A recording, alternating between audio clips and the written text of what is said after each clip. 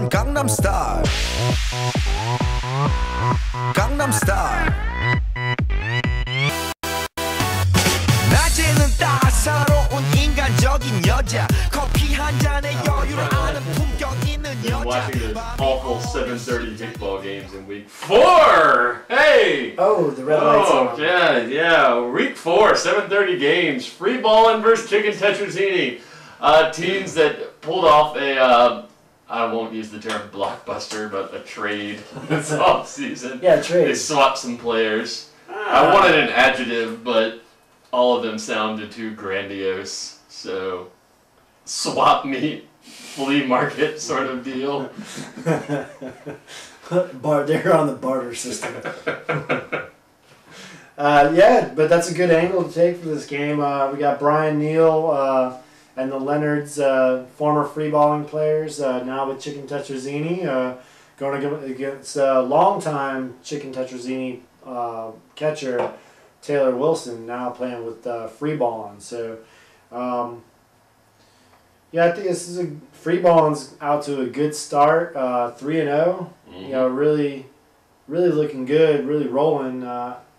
Chicken Tetrazzini is looking to be pretty much improved, so seems to be a trade that's worked out both. You know, one of those ones that's mutually beneficial. Yeah, very worked out both for them. So it'll be interesting to see this game. I think free balling obviously has been playing a little bit better than Chicken Tetrazzini, who's just coming off a loss against the Chubby Gangsters.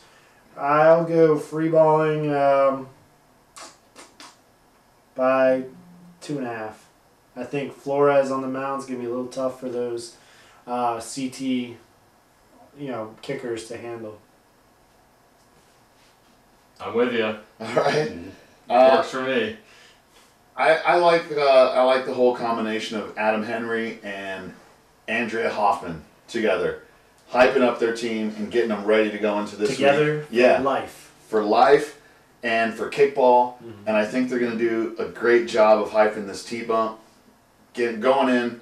I'm going to go with Chicken Tetrazzini by 1 point. That's just my call, man. Close game, huh? This is an emotional call, purely on I love those guys. Fair enough. Emotions in Vegas will lose you money. I know, so I've been told, but I'm glad you don't run a casino. Good thing you only go to Dover on the week. Damn it, Dover. Yeah. That sale at Macy's got me.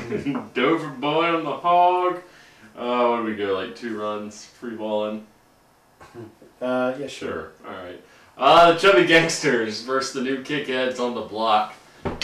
Chubby Gangsters are going to win. They're going to win by 4 runs. Discuss. Chubby Gangsters, woo! It's a team when you look at their 3 losses. They have the big win over Wasted Talent. And they have 3 losses. PB&J got them with the walk-off. They lost by 1 run to free balling. And then they got victimized by another walk-off against Pitch Please. They got brutalized on that. Yeah, you keep losing these close games. At a certain point, it becomes a habit, and you just get into spots where, it's, oh, here we go again. I don't know if Chubby Gangsters are there.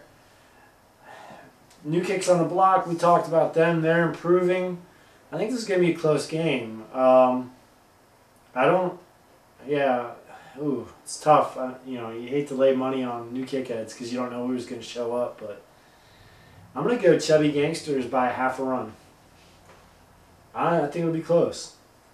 Well, you beat me to it. I was just going to say, normally with Chubby Gangsters, you kind of put the question out there, which Chubby Gangster team is going to show up? Are they going to be the team that's all together, or are they going to be the team that's not really firing on all cylinders? And I think actually, if I was to channel Wellbrock, this is my upset special. I'm calling it. New Kickheads, they're going to beat the Chubby Gangsters.